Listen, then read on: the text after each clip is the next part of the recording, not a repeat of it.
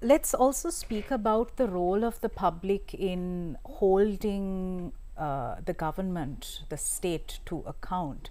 Why must people get involved in this process? Right. So, now there are about more than 10-12 hospitals, primary care units which have been closed down, which is very unfortunate and never happened in the history of the country. Then if you look at some of the specialist units in major hospitals, they are also being closed down. It could be the cardiac unit, or because there are no in anesthetists, and so it's a serious situation.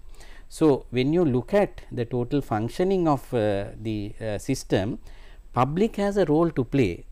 Right to information, they can ask, why this hospital is now closed down, how can, and also it is not just asking, putting the full responsibility on the government.